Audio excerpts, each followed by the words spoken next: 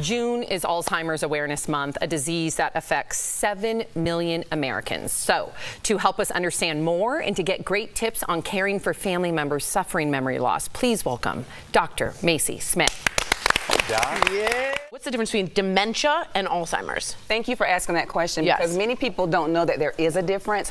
Alzheimer's is the disease, dementia is the symptom. So dementia is a group of symptoms or a set of behaviors that a person displays as a result of having a condition impairing a person's cognitive ability, their ability to think through things, remember things, communicate, perform. For example, if you go to the doctor for a cough, the doctor's going to try to figure out what's causing that cough symptom. It could be COVID, it could be an upper respiratory infection. And so if you or a loved one is diagnosed with dementia, the very first thing you need to ask the doctor is what type or what's causing it. Alzheimer's just happens to be the most common type, where there are over 100 causes. What are some of the risk factors for Alzheimer's disease?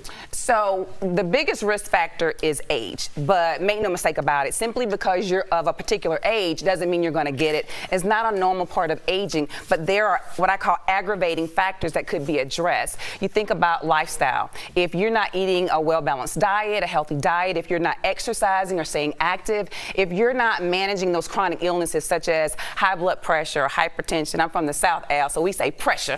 Yes. Diabetes, right? You are talking to a man.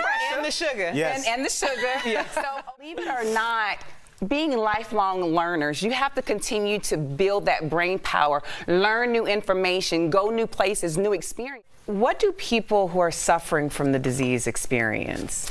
So I will say, when you've met one person with Alzheimer's disease or dementia, you've met that one person. Everybody's experience is different, but there are some typical things that we see. Just imagine walking under a cloud and not being able to get from up under that cloud. Think about or imagine having a dream or a nightmare, and you are trying to take control over that narrative of a nightmare, and you can't. Wow. What's a moment for us is a lifetime for them. Medicare doesn't cover it, traditional insurance doesn't cover it. You know who covers it? The senior who has to decide whether or not to pay for their light bill or their medication. Family members who are actually going bankrupt and depleting their savings in order to pay to care for someone who's given them life. You can change, they can't. Fair. So I oftentimes tell family members and caregivers to focus on the person and not the disease. Focus on the heart and the soul of the person, and if you speak to that, then you'll get a totally different outcome. You know the saying, people might forget what you said, people might forget what you did, but they never forget how you make them feel.